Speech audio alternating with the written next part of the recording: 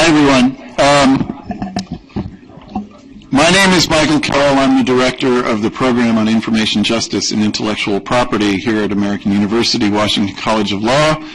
Delighted to see so many of you in the room, and hello to everyone in cyberspace. We're here to talk about a very significant litigation between Samsung and Apple regarding a number of components of the smartphones that they are both producing and that we are actively consuming. Before we get into the substance of the program, I know we have a number of 1Ls who we have not had a chance to introduce the program to, so let me do that for a moment now. The IP program here at WCL is an extremely active program that offers a wide range of classes in all the different branches of intellectual property. The standard four that are often referred to are patents, copyrights, trademarks, trade secrets, and in addition there are a range of other bodies of law that all get lumped under the title of intellectual property. And these bodies of law have come to be increasingly economically significant as we rely on innovation and creativity as the source of our continued economic growth. And this case is a clear example of the amount of money and the amount of value associated with intellectual property. In addition to our normal academic offerings, we also are one of the first law schools to have launched an intellectual property clinic, and that remains an ongoing. It just celebrated its 10th year. And like this event, we are a very active program in producing extracurricular gatherings of all sorts. We'll be having a gathering to discuss more about what our course offerings are and opportunities to work with the program. We do hire research assistants, and so if you have an interest in working with us, you should signal that. If we don't know who you are, we have a sign-up sheet, and it would be very helpful if you sign one of these so that we can contact you and communicate with you. This is Sean Flynn, our Associate Director, and Meredith Jacob, our Assistant Director. If you see them around the law school, all PIJIP-related questions are welcome. To my immediate left is Jonas Anderson, who teaches patent law, trade secrets, and for the 1Ls, he also teaches property.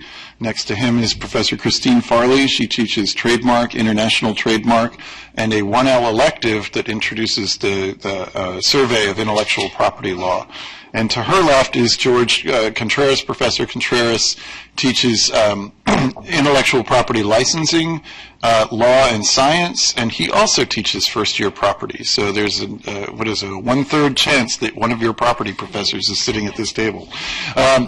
So we're very glad that we were able to put this event together quickly, and without further ado, I'm going to ask Professor Contreras to explain a little bit about what this case is about and how it fits into the larger struggle over the smartphones. After that, we'll hear from Professor Anderson about the design patents in the case, and Professor Farley about the trade secret claims. So off to you. Great, thanks very much. So any of you who have been listening to the news over the last few weeks undoubtedly have heard about the legal battles between Apple and Samsung and many other companies in the telecommunications space.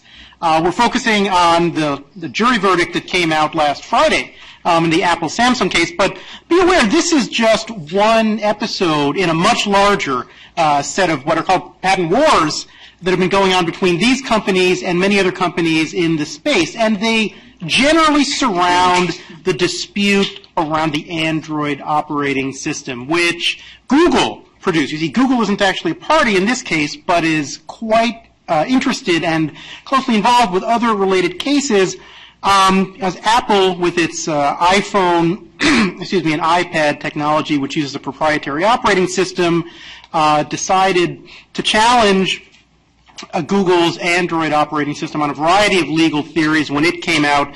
And as you probably all know, the well-known complaint of Apple founder Steve Jobs was that Android ripped off the Apple operating system, and he was going to expend all possible resources at Apple to fight this ripoff. And so that leaves us today with a series of probably 50 different court battles around the world among different companies. The battle between Apple and Samsung is being fought in 10 different countries, at least formally, the U.S., also the U.K., Germany, Japan, Italy, Australia, and Korea. And we've already started to get some judgments in a number of these. The one that came out in California last week was by no means the first. There was an earlier judgment in the UK that was kind of mixed, but really, if you're following what the disputes are, they are essentially about what the iPhone and the iPad look like, and we'll talk about that in much more detail, how those are protected legally, what they look like, how they operate, and what the overall, since the products are. In the UK, the ruling was essentially against Apple. The court found that the Apple products were much cooler, to quote the court, much cooler than the Samsung products, and therefore Samsung couldn't be held to be infringing them. A German court, though disagreed, in a German court in the same, between the same parties, Apple did get an injunction against sales of Samsung products, certain products to a certain degree. Just last week, the district court in Seoul, Korea, gave a mixed verdict, ruled for both Apple and Samsung on various patents, and issued injunctions against both of their sales in South Korea. So we're left in the U.S. with, or we look in the U.S. at this very complex international patchwork of cases.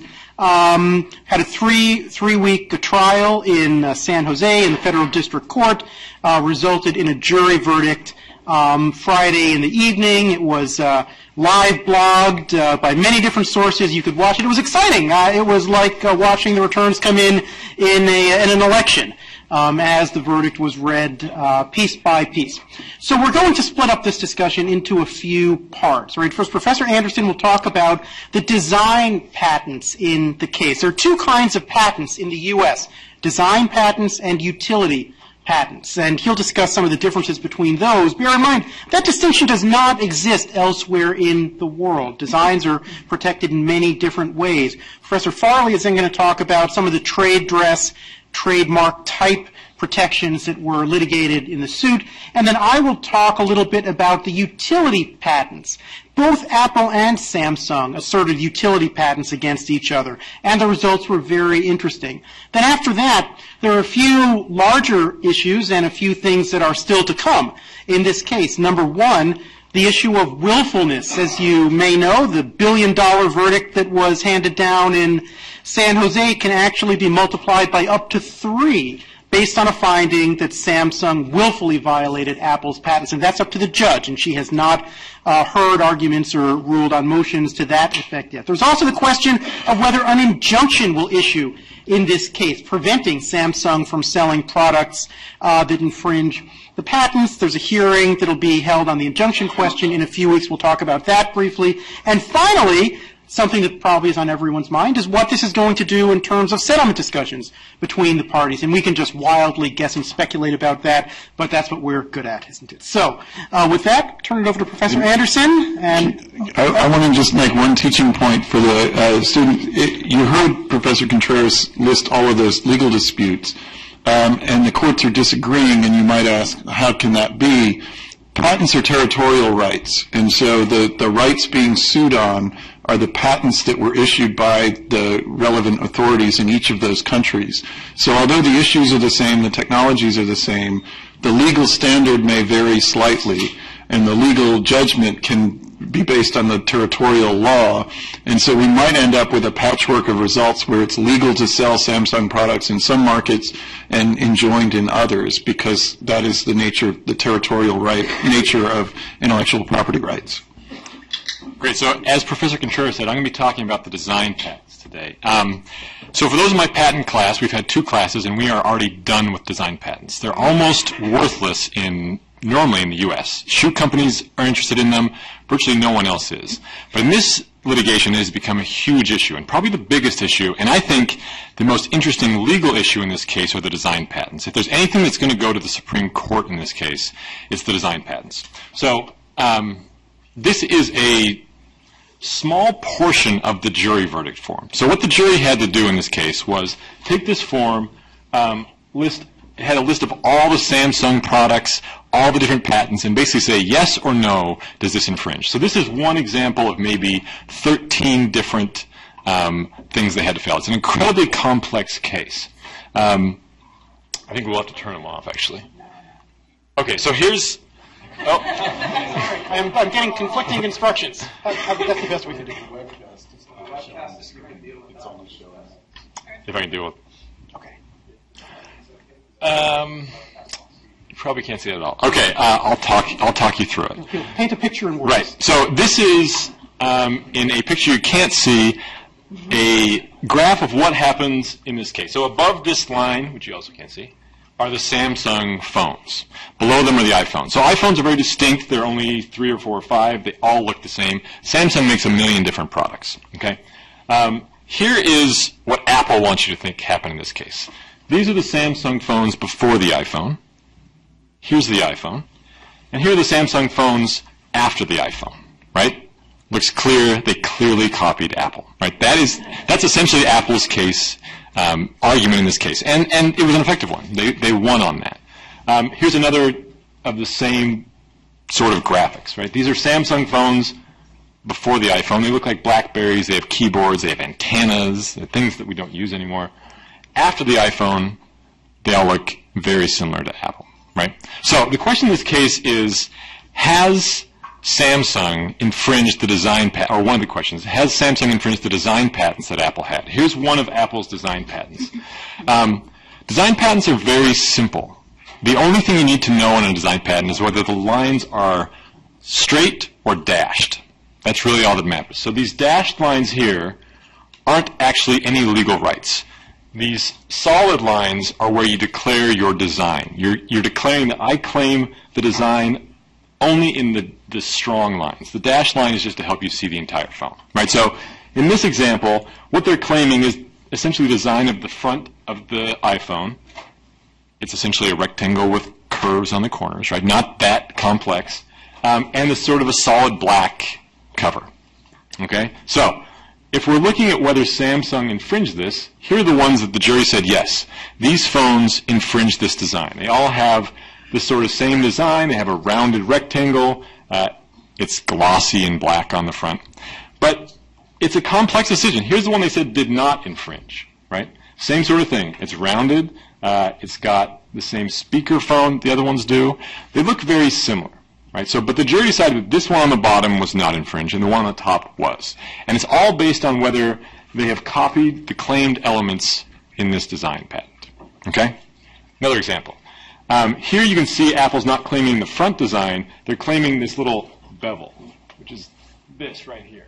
Right? The little divide, I'm going to use this product demonstration. Right? From the screen to the side, there's a little bevel. It's not just a sharp corner. That's all they're claiming in this design patent. Right? So again, the jury had a fairly complex decision. They said these were infringing and these ones were not. All right, so if we really look at these pictures, which is all the jury's doing, it's pretty complex to figure out why these ones did not infringe and why those ones above did. I can make some guesses. We don't really know from the jury. All the jury said was yes or no. All right, so here's the big, I think, shocker and the only win for Samsung in this case. So Apple has a patent on the design of the iPad, right? Samsung is introducing a new tablet, which is supposed to be their big product. I've read on these gadget websites that it's as good, if not better, than the iPad. It has a better camera. It can do just about everything the iPad can, and maybe more, for a third of the price. This one costs about $200. The iPad's still around $600. So this is what Apple is really worried about in this case, or one of the things they're really worried about. But the jury in this case said that this was a non-infringing device. So the one thing Samsung can take away from this case is that this tablet did not infringe the Apple iPad. Okay, last thing. Here is a brief summary of the damages in this case. And you can see that the jury had to go back a couple times and fix a few errors, right? A few $100 million errors, $70 million errors here and there. You can see right here that the tablet They initially gave them $300,000, but as I said, they also found that that was non-infringing, so the judge said, well, you can't actually have damages when it's non-infringing. They sent it back. So there have been a lot of recalculations going on as the lawyers really go through this. But I show you this just to show how complex this decision was and how complex this case was, and they decided all of this in about 3 hours. Okay, last point. 2.5 days. 2.5 days. Regardless, for each one of those, that's pretty quick. Okay, last thing. The jury decided that none of these patents were invalid, which means that all the patents, the design patents that Apple had, were valid. They hadn't been precluded by something that came before it. So here's just a picture I like to show. All we're dealing with is pictures here. This tablet above is the Hewlett-Packard tablet in 2002. It wasn't a big seller. I'm sure none of you have it. But it looks surprisingly similar to the iPad patent, which came after Hewlett-Packard. So the jury said there's enough difference here that we can give this patent, but then Samsung's devices are similar enough that they infringe. So all of this is, it's very difficult to see how they made these distinctions. They don't have to tell us what they did, just that these were valid and not infringed. So all of this will be appealed, but essentially these sort of patents cost Apple probably over $1 billion, you think, just for the design? Maybe not over $1 billion, but close to $1 billion just for the design. Do you know the? Oh, to actually come up with the designs, right? Oh, yeah. Patents cost nothing. Right, patents, well, virtually nothing, right. So Apple's real argument in this case is that their design was preeminent here, and that Samsung stole that. That's what they wanted you to know. What they didn't want you to know, and what they won on, was that maybe they weren't the first one to come up with this design in the first place. Great. And can I insert a couple of little teaching points there? So one is, we're the only country in the world that would impanel a jury to make this decision. And the reason every other country that would deal with a civil case like this would make it a judicial decision. The reason we have a jury in a case like this is actually based in the Constitution. The 7th Amendment of the Constitution guarantees a jury trial for all causes of action that had juries at the relevant time in 1789. So for those of you, one else, who are going to be taking constitutional law, you'll spend maybe a minute on the 7th Amendment. But it ends up being a really big deal because who your decision maker is and the big grounds for the decision are quite different. So that's the main point there. Anyway. Actually, then, on that, let me just illustrate with some graphical illustrations. So, the jury, this was a complicated case. They were out for 2.5 or 3.5 days, something like that. But the jury verdict sheet, which they have to fill out by hand, is literally a 20-page long document, and you can see what it looks like. It's got every Samsung product along one line, and then at the top, it's got things like, if you found that Samsung blah blah blah infringed, claim 50 of patent XYZ, then proceed with this analysis. And that goes on for 20 pages. But to guide them, they weren't without any guidance. To guide them, they had a 109-page set of jury instructions that they were supposed to read that told them how to answer these 20 pages worth of questions. And undoubtedly, that led them to all the results that we're hearing. A young man back there has a question. Did one of the parties request a jury? Which one? Apple did. Apple. Yeah. You have to exercise your 7th Amendment right and actually demand it. So for those of you taking civil procedure, you'll learn that. And what Professor Contreras just held up is called a special verdict, where in order for appellate purposes to be more clear about what the jury's decision was, by asking those specific questions, it will clarify the record for the inevitable set of appeals. Okay, without any further ado. The request was made in Apple's 350-page complaint and demand for jury. Professor Farley, what the heck is trade dress? Well, let me start by saying, and I feel like I'm interjecting myself in this already, but this is called the patent case of the century, which always ruffled my feathers because it's a trademark case. I don't know why. The only thing I can think of is that as far as trademark law goes, this is not important. So that says something about trademark law and patent law in terms of coolness. If the legal question is which is cooler, this is just a run-of-the-mill trademark case. In fact, the first 6 claims in that thick complaint were trademark claims. So they started with their trademark case, Apple did, in their complaint.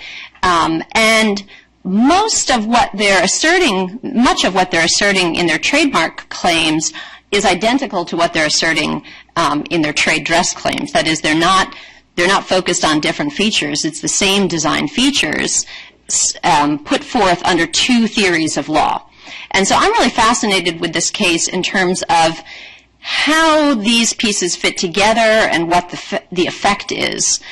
Because although I think really what they want to protect could be protected under trademark law, and they thought so too because they claimed it all, when I've since read about the jury verdict and in fact some interviews with jurors, the jurors, how did they get through all those documents and all those questions? They were impressed with kind of tangible, registered evidence. So those diagrams, I think, became pretty important to the jury in ways maybe they didn't need to be. That the law was probably stronger in theory, in argument, in their claims, but the fact of the patents, this is the patent case of the century, seemed to have some impact. Although the really interesting questions were in trademark law. The patent and trademark case of the century. It's just a trademark case. Just one of very, very many trademark cases. Okay, so I didn't make any slides. I just want to show you the pictures in the complaint.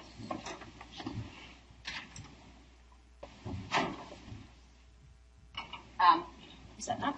All right, so within the complaint isn't actually that long. Mostly what's long is the appendix of all the patents in the case. But as I say, they start the case with their trademark claims. Is this mic on? Should I put it on? Okay. And they demonstrate the same case that Professor Anderson just demonstrated for you in trademark, right? So here is a picture of what they're claiming is their trade dress. And something that has maybe been new and informational to people who even know a lot about intellectual property law is that you can register trade dress.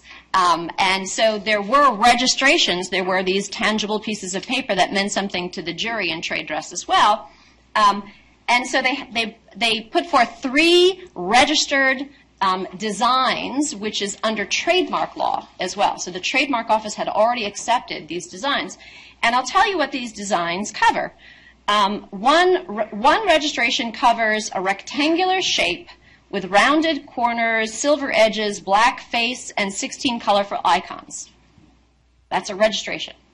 Another registration is for a rectangular handheld mobile digital electronic device with rounded corners. Another registration is for a rectangular handheld mobile digital electronic device with a gray rectangular portion in the center, black band above and below the gray rectangular on the curved corners, and a silver outer border and sides. We're familiar with this design. We know what they're talking about, but there were registered trademarks or trade dress in this case. In their case that they put forward, they were a little bit more specific about what they're claiming in terms of what's functioning as a trademark for Apple here in terms of what this device looks like. They claim a rectangular product shape with all 4 corners uniformly rounded, the front surface of the product dominated by a screen surface with black borders. As to the iPhone and iPod Touch products, substantial black borders above and below the screen, having roughly equal width and narrower black borders on either side. As to the iPad product, substantial black borders being roughly equal in width on all sides. A metallic surround framing the perimeter of the top surface. A display of a grid of colorful square icons with uniformly rounded corners, and a bottom row of square icons, the springboard, set off from the other icons that do not change as the other pages of the interface are viewed. I actually read that description to my 10-year-old, and I asked, what do you think? And he has an iPod Touch, and we have a Samsung Galaxy phone in our family and an iPhone in our family, so he's familiar with the products.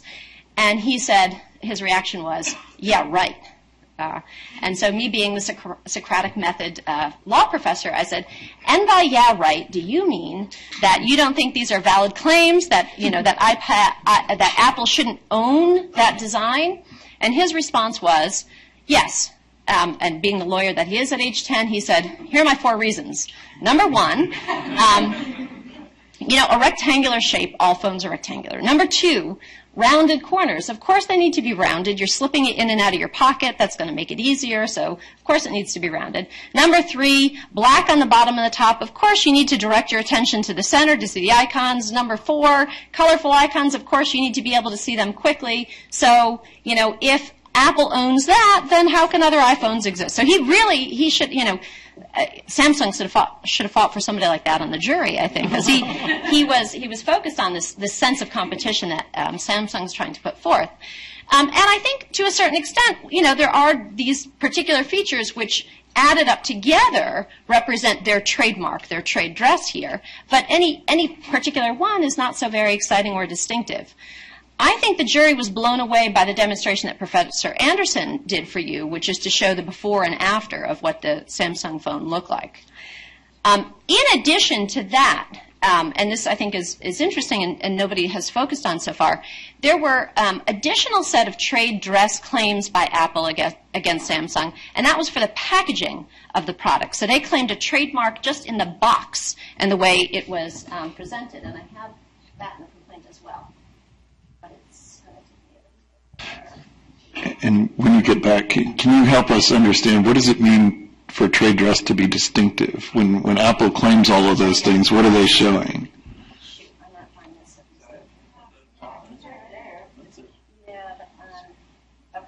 Okay, that's the infringing. Let me show you.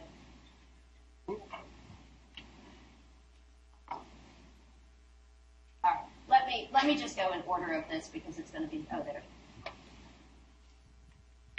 Most complaints are not this cool, by the way. Okay. So here's just It's filed by Apple. but they also have in this complaint pictures of the packaging for the iPad. So they're claiming, and I can read it. These are the dimensions: a rectangular box with minimal metallic silver lettering and a large front view picture of the product prominently on the top surface of the box. A 2-piece box wherein the bottom piece is completely nested in the top piece. And a use of a tray that cradles the product to make them immediately visible upon opening the box. Yeah, right? And you can see that here. So it's very simplistic. It's very minimal. They're really pushing the idea of accessibility, right? This is a very special purchase you've just made. It's very cool and new, and you don't even need the directions which are hidden underneath that nesting tray, right? So it was fairly innovative, their packaging. They can claim that in trademark law. They can register that in trademark law, and they're asserting it against Samsung, which I just quickly went over, has somewhere in this complaint, and that's the iPad box.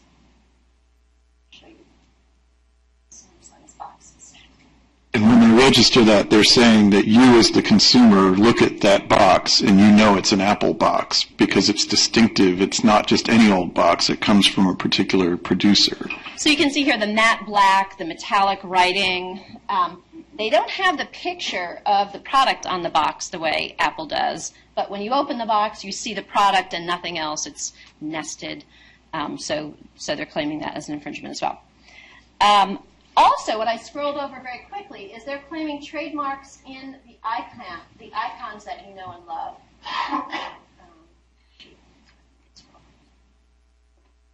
So the icon for your contacts, the icon to use the phone, the icon to send a text message, of course the icon for iTunes. I'll show you that. Okay. These are trademarks, not trade dress. These are trademarks that they're asserting against Samsung for photos, that flower, for your settings, notes, contacts, music.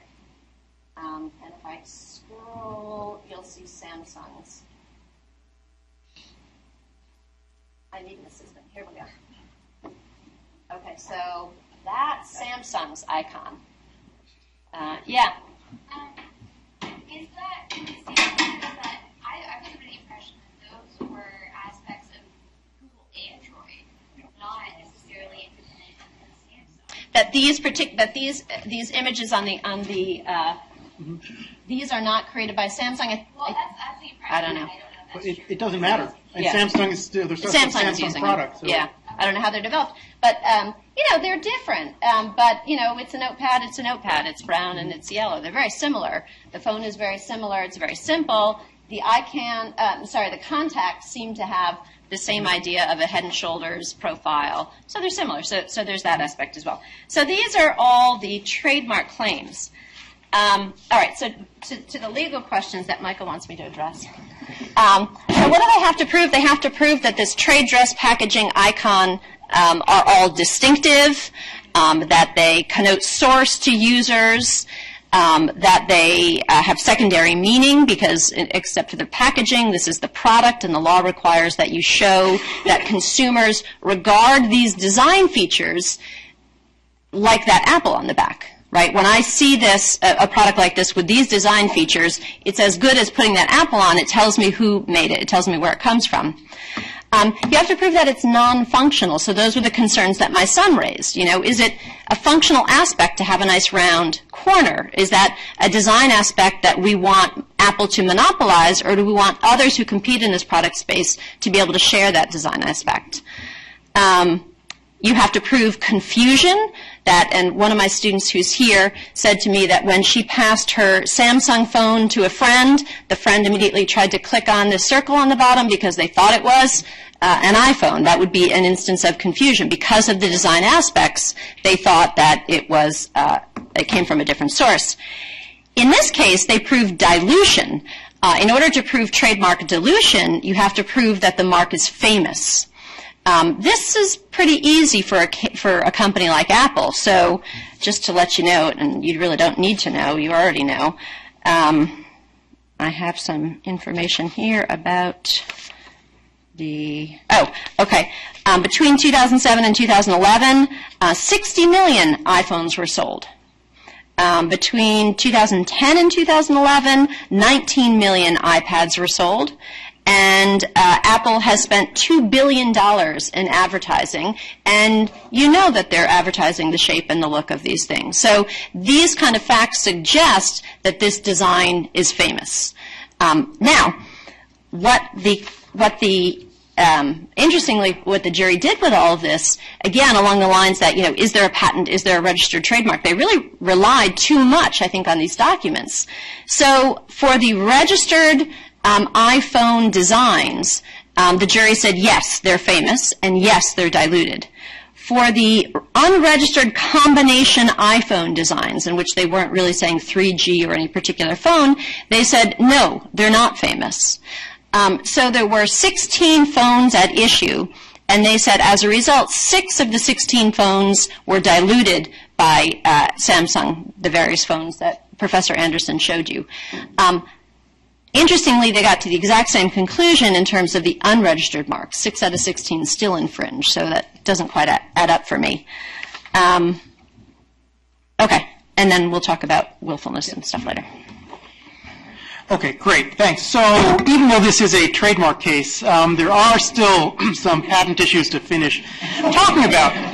So for those of you who have taken any patent course, the survey, Professor Anderson's course, 99% of the patents that you will talk about and that are discussed in the cases are what are called utility patents. Those are patents that cover inventions, not designs. And believe it or not, despite all of the design overtones in this case, there were some utility patents asserted by each party, right? These were Samsung's patents, the only patents that Samsung was able to muster up to assert against Apple. So Apple asserted a number against Samsung. By the time of the jury verdict and the trial, there were only 3 that were being asserted against Samsung, and the jury found Samsung infringed all 3. But they were for things that you wouldn't necessarily expect to be covered by patents, right? It wasn't the internal workings of the iPhone, the way the circuitry worked, the way the very cool glass and sensor technology works. They were for 3 particular things. Claim 19 of the 381 patent deals with bounce back. So when you touch a document and you slide it over toward the edge, it kind of bounces against the edge, right, and then springs back. Some call it the rubber banding, some call it bounce back. That's covered by this claim of this patent. The second patent, the 163 patent, claim number 50, which went to verdict, was for tap to center. Right? You tap a document and it kind of goes to the center of the screen. And then the third patent that was sort of the 915 patent, claim number 8, related to scrolling with your finger and what's called pinch to zoom. You move your fingers like that, and the document gets bigger on the screen. Right? These are not complex electromechanical. There's some question. A question has been raised about whether you even can patent these sorts of things. And in the inevitable appeal that we're going to see here, undoubtedly there will be some questions about the patentability of these types of things. But when you hear about them, they sound simple. When you read the patent claims, they actually sound very complicated. So tap to center, I'm just going to read you a few lines from a much lengthier patent claim. So you've got a portable electronic device with a touch screen display and all this other stuff. And so in response to detecting the second gesture, the structured electronic document is translated so that the second box is substantially centered on the touch screen display. I don't have any pictures to show you. As I said, I'm painting a picture with the words of this claim. Believe it or not, that means you tap the screen and the document is centered. So the jury found that all of these patents were valid and that Samsung infringed all of the claims with most of its devices. And that will feed into the damages analysis. Now, Samsung also had some patents, right? You would be a fool if you're a big company like Samsung not to come find some of your own patents when you're sued with patents. And Samsung actually claimed $300+ million in damages from Apple. The jury found that Apple infringed none of Samsung's patents, which was interesting, right? Samsung's patents were a lot more technological than Apple's, right? So there were 5 patents that Samsung ultimately asserted at trial, about 7 claims of them. One of them actually is something quite useful, right? Playing music while doing other tasks, a multitasking patent.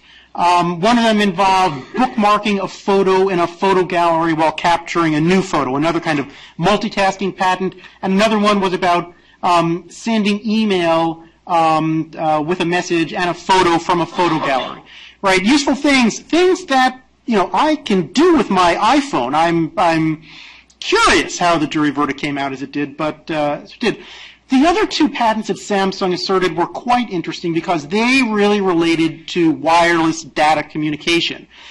They are patents that affected the Intel chips that were inside of the iPhone. So somebody asked, well, with these icons, Samsung didn't design those. Those were part of the Android operating system, and that's right. But if you license an operating system from somebody and you put it in your phone and it's infringing, you're using or selling in the United States, you're liable for patent infringement. If Google didn't have a license from Apple, and it obviously didn't, then Apple could have sued Google, but it could also sue anybody else who's using the Android system. Same thing with the processors that Intel sold. They cover wireless data communication standard, the UMTS 3G standard, which is in every mobile phone. The interesting thing about this is the jury said, well, Apple didn't infringe those patents. Yet, you can make a phone call using your iPhone. So if you can make a phone call using your iPhone and iPhone uses the UMTS standard, which it does, Samsung's patents are what are called standards essential patents. Now, you might dispute whether or not they're actually essential to the standard, but nobody really was disputing that. You would think that if Apple is enabling you to make phone calls using the UMTS network, then their phones might be infringing. Now, that doesn't mean that Apple is going to be liable necessarily for that infringement, because Apple, of course, bought those chips from Intel, who did have a license.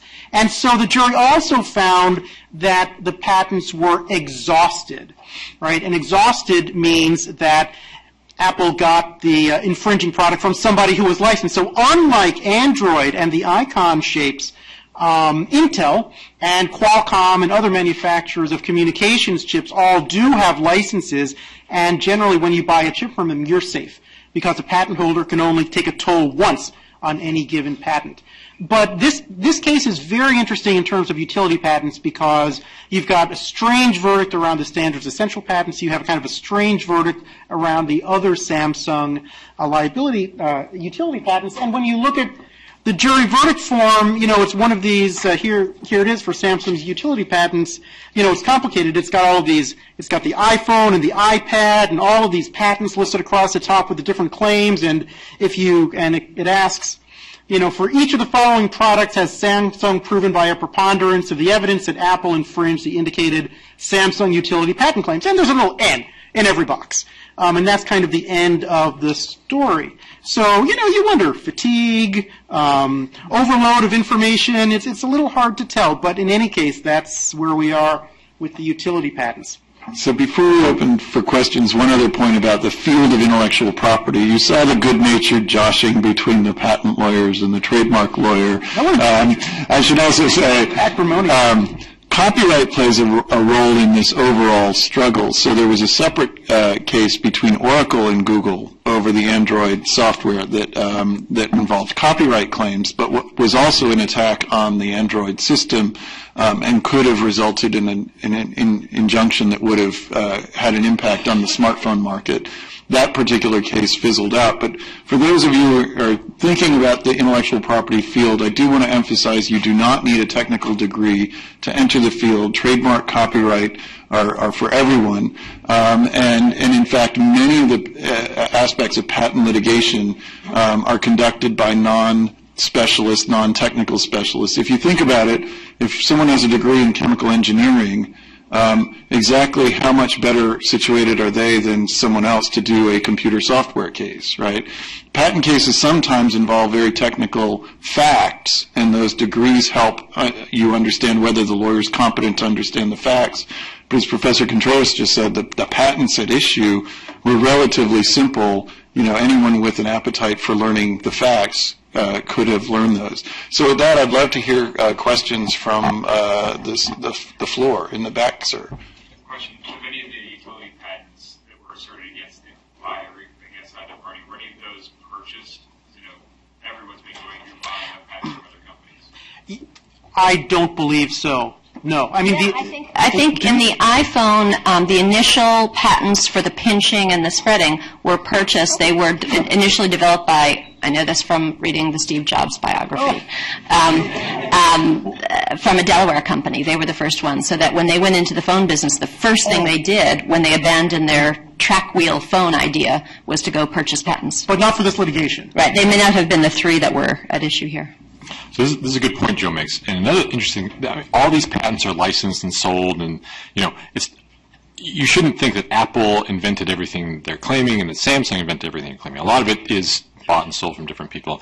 And even Apple licenses a lot of the design patents I showed, right? So Microsoft, they've licensed a lot of their design patents to Microsoft, with the caveat that Microsoft can't get too close to the iPhone design. So somewhere, some attorneys have engaged in complex contracting around how much is too much copying, but you can use our patents, we won't sue you for infringement. So all of these things are very complex that are behind the scenes before the litigation ever happens. Yeah.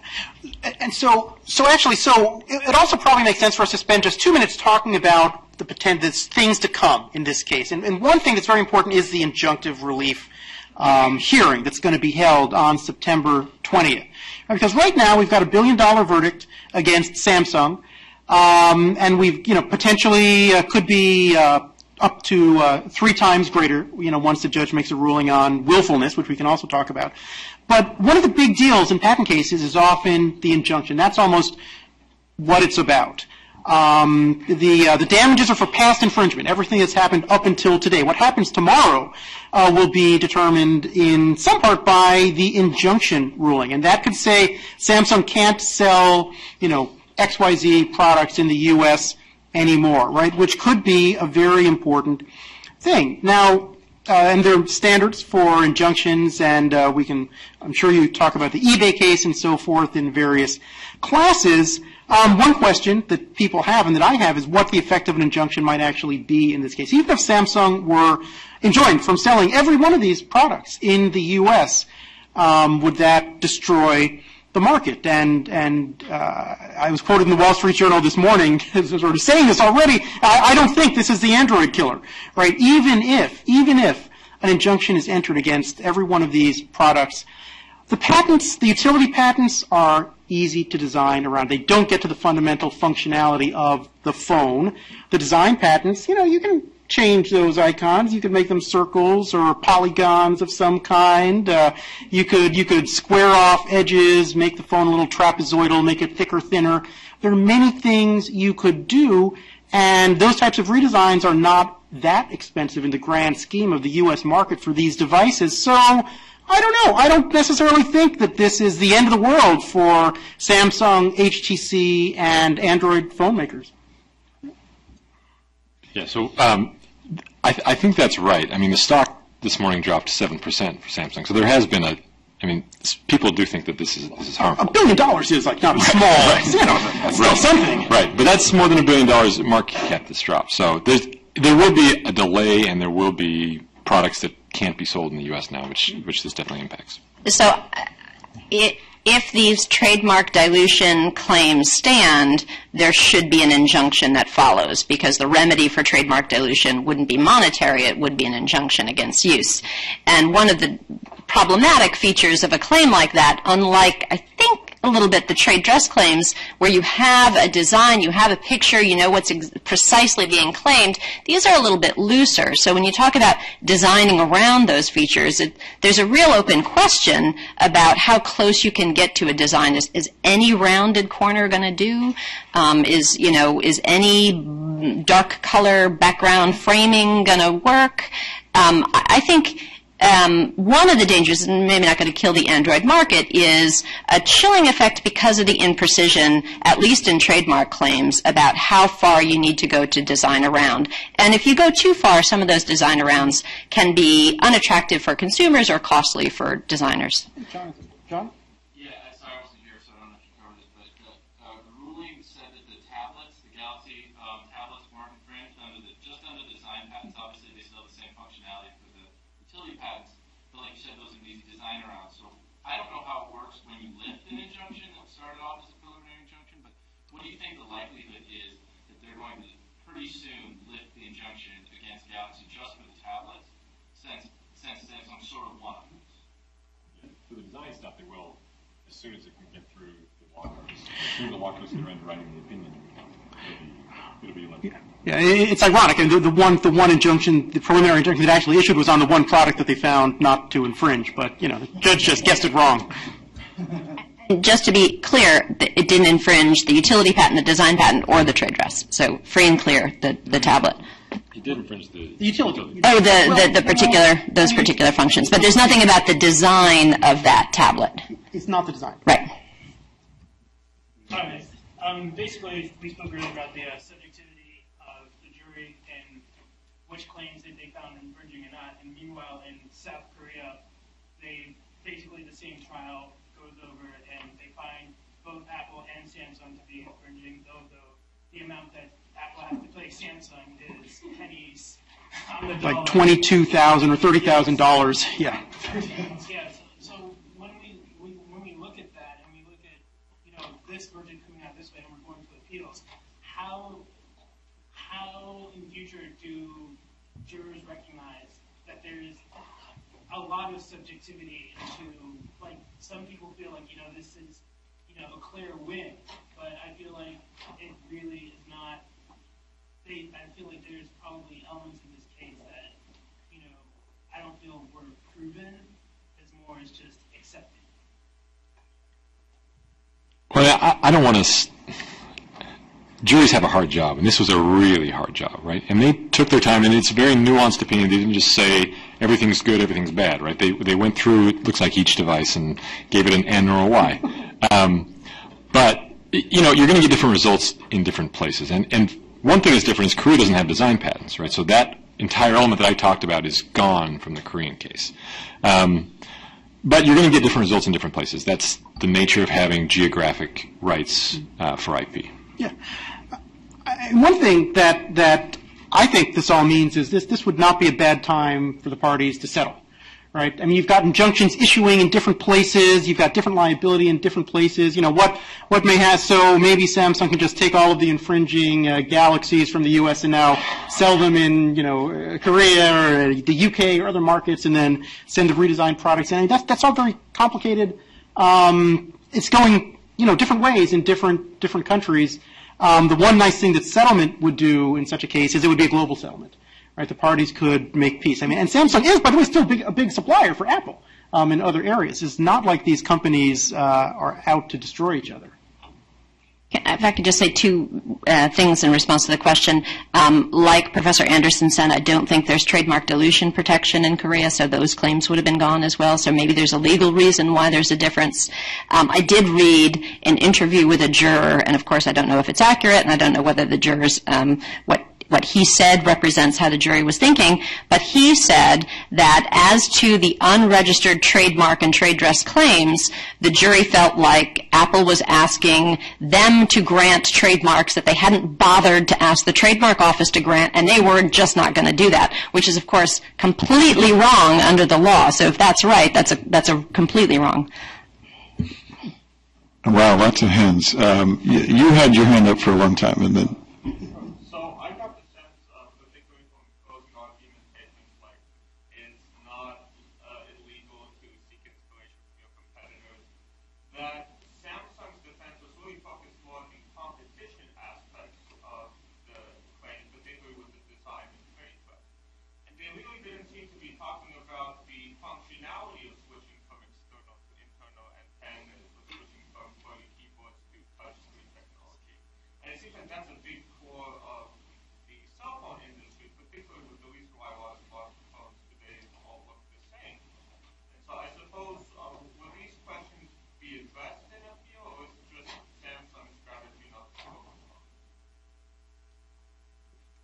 So, I mean, part of the reason they focused on it is because a lot of the IP rights we're talking about here are design rights, right? All of the design patents they can't relate to functionality, right? If they do, they're not. You can't get design patents. You're asking about Samsung. Why didn't Samsung focus on that? The defense saying, that these are functional. I mean, I think they did to some degree. You kind of have to pick your battles when you're litigating, right? And so Apple's great story is, look, they copied, and Samsung has a number of, they can either say, no, we didn't, or copying is okay. And they kind of went with the second one, right? Or Apple copied. Right? There are a lot of ways you can Sony was one of their big... And they went with the second one. I mean, I think it's easy to say this in hindsight, but one thing they could have done better, I think, was push their patents harder, right? And say, okay, well, if we're infringing these small patents you have, you're infringing these bigger patents we have, and we want even more money from you. And so that's what happens in a lot of patent cases, right? You just confuse the jury, and there's a lot of patents out there and a lot of technology, so why don't they just get along, right? So that's one thing they could have done that they did, but they could have pushed, I think harder on that angle. But a lot of this is just litigation. You have to pick your battles. Two more. I'm going to take one and two in the back. Well, I was confused because you guys seem to kind of question why the jury said that when Samsung said that the iPhone used their, I guess if you want to be whatever it's called, to make phone calls. They were like, well, iPhone makes phone calls. That's coming because Samsung has a patent. But wouldn't that be functionality? Because if it's a phone, at least make phone calls. If only Samsung can do that, then they're the only ones they would dominate the market. So, I can see why they would say that that's not infringement, because how else can one? Yeah, so the telecommunications standards patents are very interesting because Samsung didn't invent this stuff. There are probably 30 companies that have patents on UMTS telecommunications wireless standards because companies get together and make these standards so all their products work together. Samsung is just one of many companies in that category, and something that the jury went over very, very quickly was whether Samsung violated obligations to license those patents on what are called fair, reasonable, non-discriminatory, FRAND terms. they said Samsung didn't violate that obligation. But Samsung was obligated to license those. So if the jury found that Apple infringed those patents, which they didn't, then they would also have to decide whether Apple was entitled to a license from Samsung, even though the patents were also exhausted because Apple bought the chips from Samsung. But with standards like that, you're right. The whole market has to be able to use the technology. Otherwise, it's not a very good standard. Every phone, no matter who makes it, has to be able to use it. It's usually a question of how much royalty you pay. So there are companies who make a business of making helping to make new telecommunication standards. They make billions of dollars by licensing their patents, but they have to license them. They can't hold them back and keep people out of the market. Otherwise, it's not a good standard.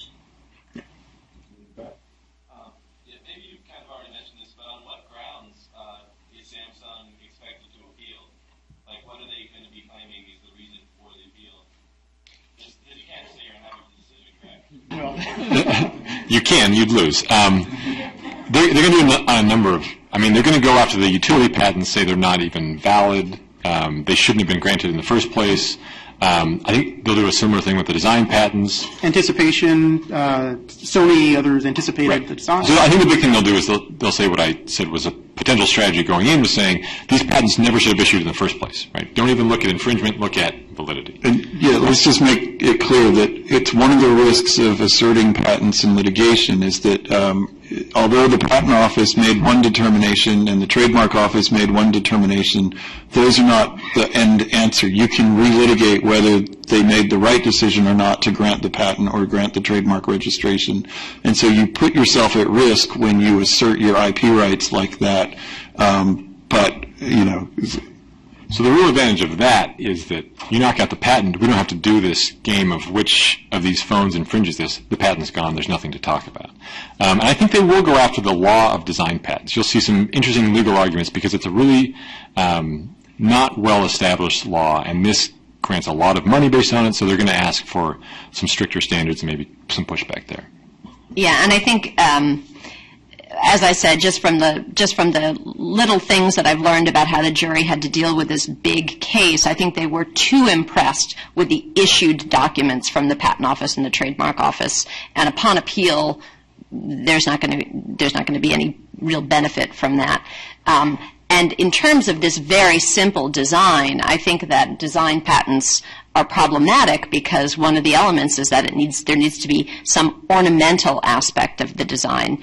And the reason why this product is so popular is because there's no extra ornamental flourish. It is scaled down to the most basic elements that produce an aesthetically pleasing experience, but it's functionally driven. So I think that's problematic, especially for the design patent's validity.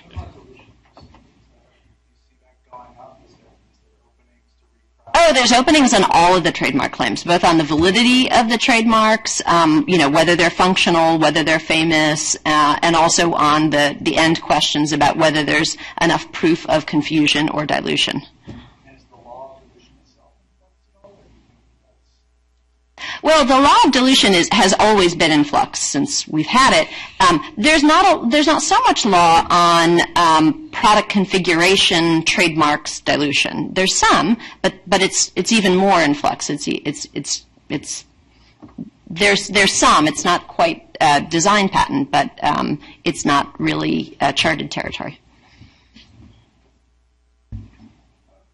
I think we're out of here, right? Because there's one more, because I think there's a class at one. We have until 2. Okay. All right. Go ahead.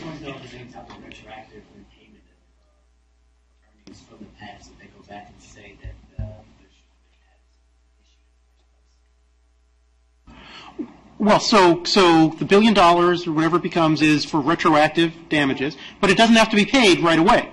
Sorry, not the billion. So let's say Samsung and Apple both have their patent. They've been receiving royalties from the patents.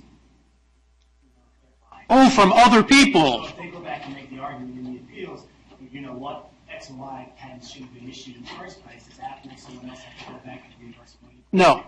That generally doesn't happen. No. But you obviously lose going forward. Going forward, but right, other companies who weren't parties to the suit don't have to repay when a patent is found invalid. They just don't pay going forward. And Samsung would not have to pay the full $1 billion, right? Suppose like 2 out of Apple's 7 patents were found invalid. That $1 billion gets reduced in some way. And Samsung actually just has to post bond now until the appeals are exhausted. It doesn't have to pay the full $1 billion until a final. All right, last one.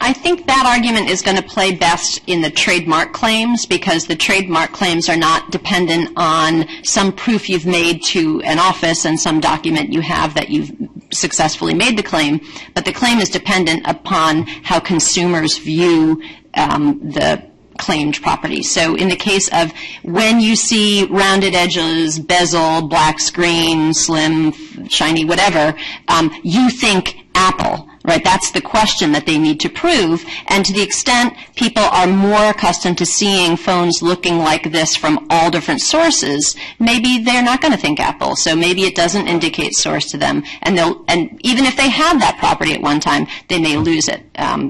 There's some question about at what time did people think what and when did they sue Samsung. But I think that our understanding of designs and products and do they communicate source or not, it does change over time. Great. So with that, why don't we close? Thank you all so much for coming out. For more information about PIDGET, please visit our website. We'll be having an information session on 29th at 4:30 in the JD Lounge. So on Wednesday at 4:30, if you want to hear more about IP, what the course is, what the research opportunities are, please join us then. Thank you very much.